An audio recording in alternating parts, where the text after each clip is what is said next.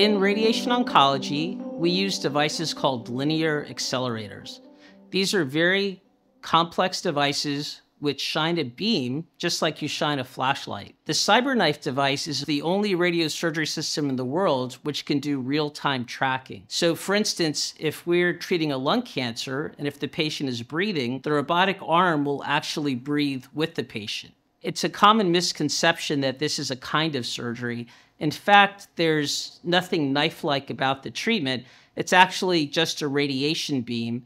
And just like getting a chest x-ray, you don't see it, you don't feel it, you don't even know that it's happening. It's actually a very easy treatment to receive.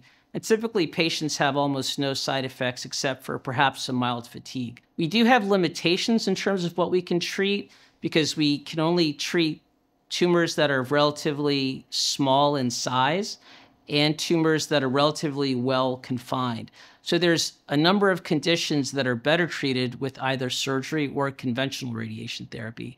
To determine if you're a candidate for CyberKnife, you really need to talk to one of the specialists in our department.